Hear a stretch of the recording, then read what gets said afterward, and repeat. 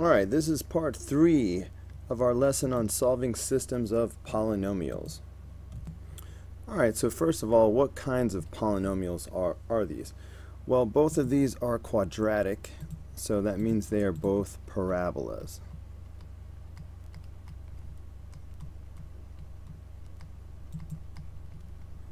Okay, so that means we might be dealing with this type of situation, where we have a parabola and another parabola. You know, so in general we're looking for up to 2 solutions. Alright, but we'll see exactly how it looks when we're done.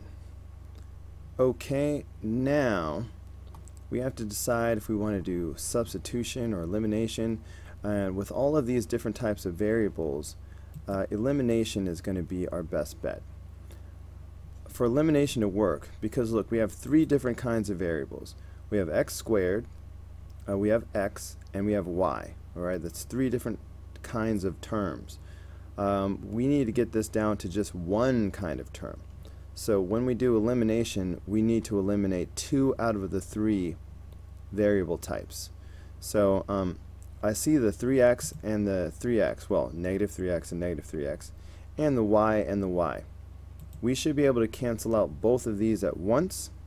So, and we can do that by multiplying the top equation by negative 1. So let's do that. If I multiply that top equation by negative 1, then what I get is positive x squared plus 3x minus y equals 0. Okay? The bottom equation didn't change, so I'm just going to copy it down as is. So the bottom equation is negative 12x squared minus 3x plus y equals 0. Okay, and I just brought that equation down unchanged. So you see that we have the opposites that cancel like we wanted. Alright, so the x terms cancel and the y terms cancel. So that's going to leave me with, and treating this as 1x, so we've got negative 11x squared equals 0. So this is easy to solve for. If we divide both sides by negative 11, okay, then that's going to give us x squared equals 0, which of course means x equals 0. I mean, you could think of it as taking the square root of both sides if you want to, but common sense tells you that the only thing you can square that makes 0 is 0. So we don't really need the square root. Okay, so x equals 0. We need to find the y values that go with this x value. So you can think of it in terms of making an xy chart. Okay, so I'm going to make 2 just in case we need it, but so far we've just got the one x value of 0. Now let's substitute this x value of 0 back into one of the original equations and see what we get for a y value. Okay, so I'm just going to use the top equation because it looks slightly more simple. So the top equation, let me just put a box around it to show what I'm doing. Okay, so yeah, I'm using, so I've got negative x squared minus 3x plus y equals 0. Okay, but x equals 0, so I'm taking this and I'm substituting it in here and here. Okay, so that's going to give me the opposite of 0 squared minus 3 times 0 plus y equals 0. Interesting. Well, obviously this is just going to be 0 and 0. So it's really just telling me that y equals 0. Okay, so we're just getting this one intersection point of 0, 0. Alright, so unless I made a mistake, that is the only point of intersection. I will feel much better after I graphically look at these two equations, and I'm going to use Wolfram Alpha to help me check my work. Alright, so here's what it looks like when you type it in at wolframalpha.com. Let's see what the website gives us.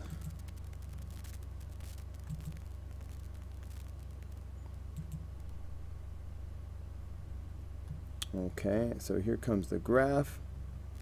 Alright, and a strange little graph it is. First, let me scroll down and check. Alright, Wolfram Alpha agrees that the only solution is 0, 0. So now let's take a look back at that graph.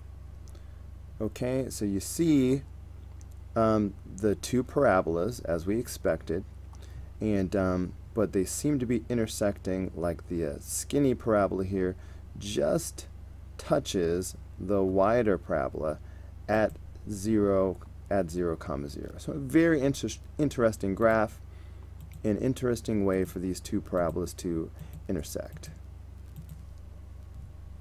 Let's go on to the last problem, number 6. Now, again, this is quadratic, so we know we are dealing with a parabola. Okay, now, y equals 1.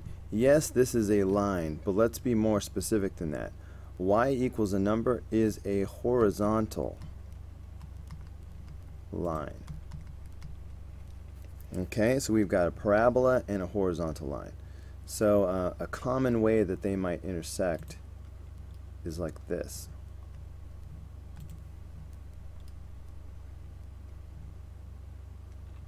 Okay, so let's do the math and see what we actually get, though. So substitution, it would be silly to do anything other than substitution. We have y equals 1 and on the one hand, and on the other hand we have y equals x squared minus 4x plus 1. If y equals 1, then we can just take that and substitute it into the other equation. And this will become 1 equals x squared minus 4x plus 1. Because we have a quadratic term and a linear term, our strategy should be to get 0 on one side and try to factor, or worst case scenario, we will use the quadratic formula.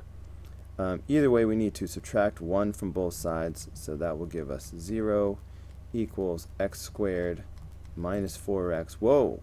These canceled out. Look at that. So this is going to be very interesting looking. But I hope you don't mind if I move the 0 over to the other side. It will make me feel better. So I'm going to move that 0. I like it over here.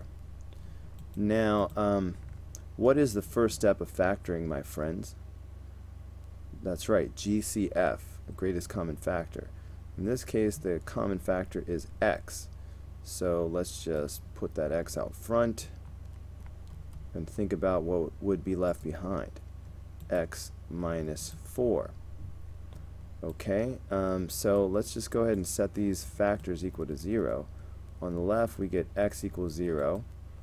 On the right, we have x minus 4 equals 0. Alright, now this is the x value of our solution, one of them. For this, we will go ahead and add 4 to both sides, so we get x equals 4. Okay, so these are the two x values that we have to work with. Now what about the y values? Now let's go ahead and set up our t-chart over here. Alright, with this equation reminding us about the y values. Alright, so we have our x values are 0 and 4. Okay, so we have 0 and 4. Now normally we would plug these x values back into the equation for y. But here there is no x value to plug into. The equation just says y equals 1. So where in the world am I going to get my y values? It's such a mystery until I realized that the equation right here is telling me the answer. Y equals 1. So that means y will equal 1 in any case. Alright, so that gives us our two solutions of 0, 1 and 4, comma 1. So these are the solutions. Now let's electronically take a look at the graph of this system so we can see what it really looks like as opposed to our little guess here. Alright, I'm going to use Wolfram Alpha once again. Alright, I need y equals x squared, you have to use a caret, minus 4x plus 1, I think that was it, squared minus 4x plus 1, and y equals 1. So I will just type and y equals 1. Let's take a look.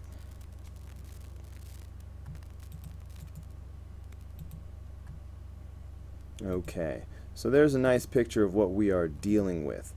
First I'm going to scroll down and make sure that Wolfram agrees with our solution. So 0, comma 1 and 4, comma 1. Is that what we had? 0, comma 1 and 4, comma 1. So we are golden. So just like we thought, we have this parabola, and then y equals 1 is this horizontal line at 1. So you can see the intersection points here and here. And that is going to be the end of our lesson. I hope it was helpful to you guys, and I will see you on the next video.